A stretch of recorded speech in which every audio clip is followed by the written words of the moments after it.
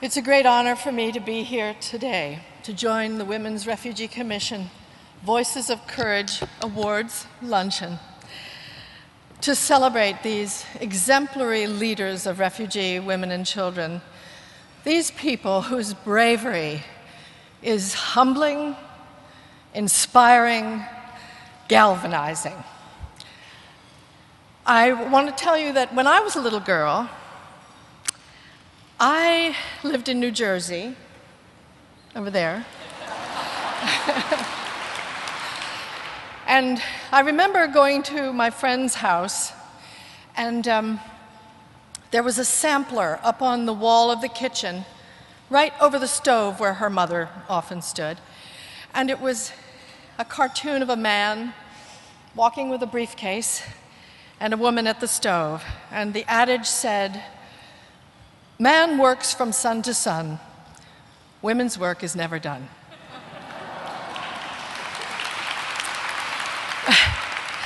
And I remember being puzzling over this and thinking about it as a little girl and thinking, well, that's really true.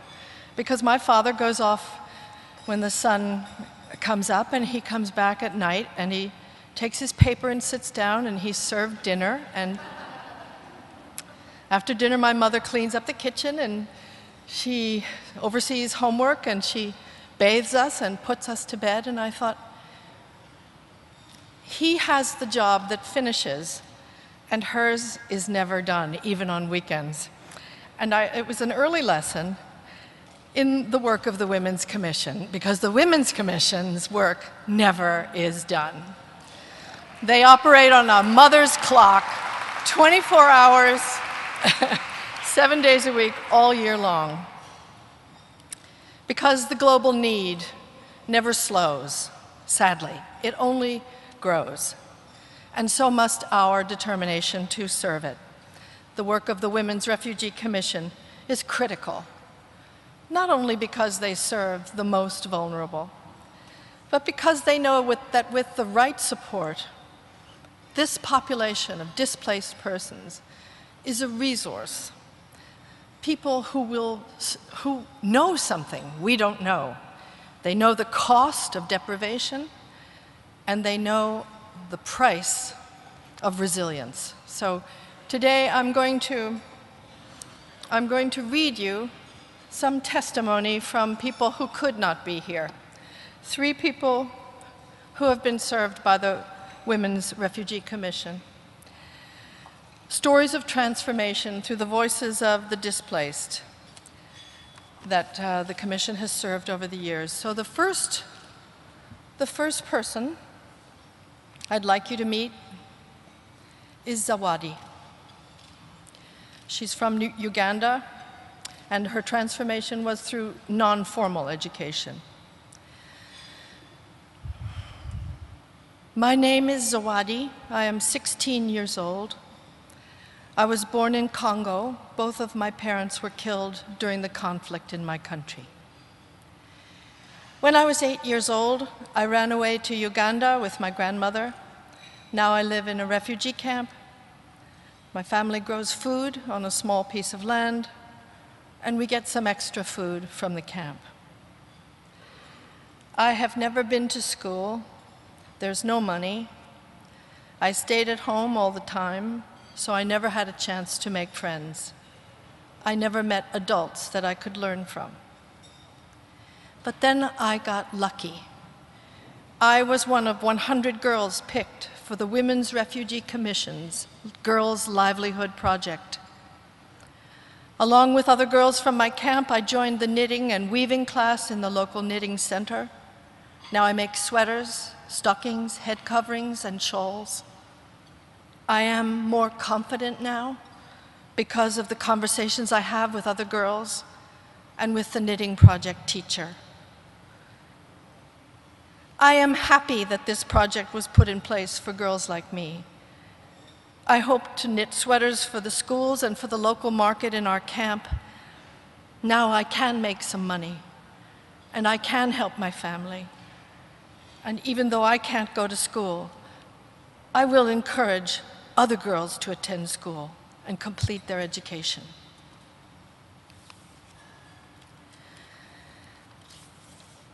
The next is Elizabeth from Congo. My name is Elizabeth. I am 45 years old. There has been war in the Congo for half of my life. When soldiers occupied my village in North Kivu, my family ran into the bush. Rebels killed my husband.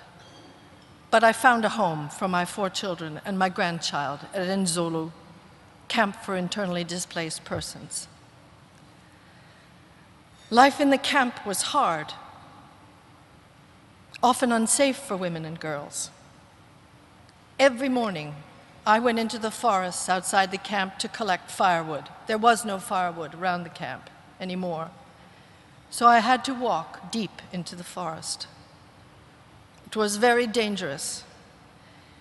I hoped the park keepers who could rob my tools or the rebels who could attack me would not catch me. But I went because I had to feed my children. Thanks to the Women's Refugee Commission, a project started in many camps to keep women safe and to protect the environment. Families were given fuel-efficient stoves. I was one of the families that received a stove, and I learned how to use it. Now, I need to use less cooking fuel.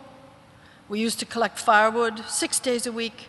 We had less time for other activities.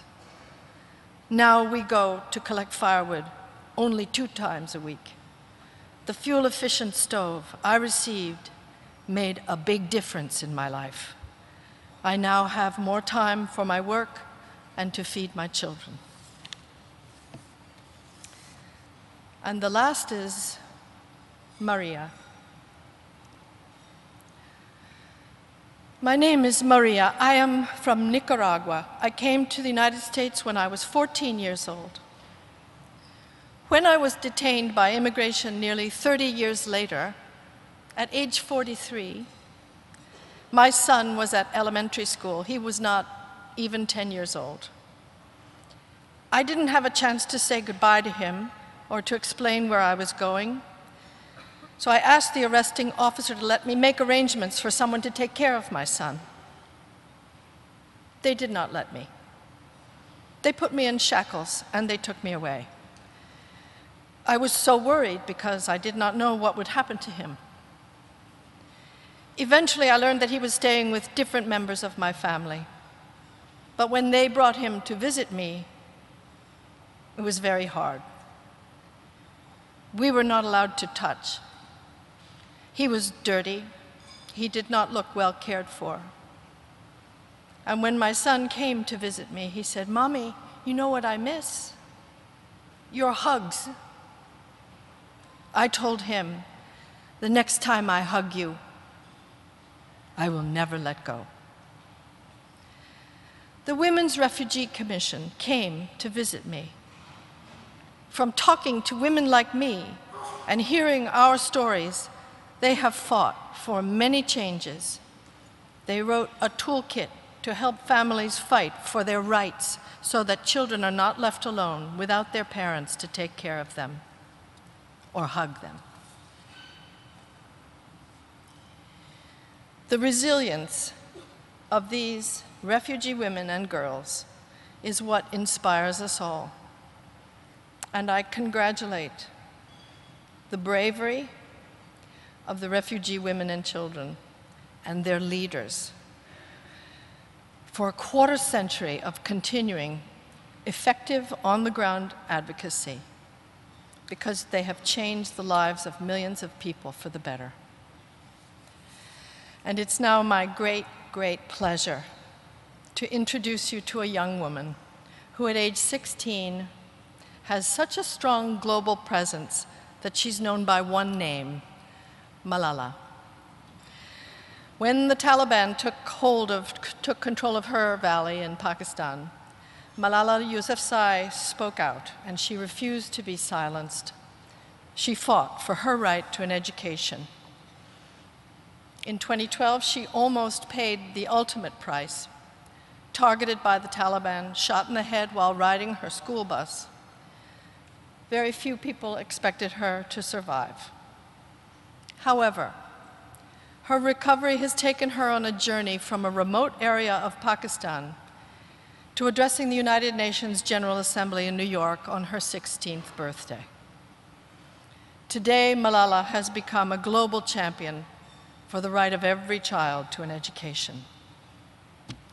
Malala is unable to be here in person today because she made a promise to herself and her family that she would never miss a day of school. But I am delighted to be able to introduce you to her virtually. And now, a person who is larger than life, Malala, will introduce our final Voices of Courage honoree by video from her home in England.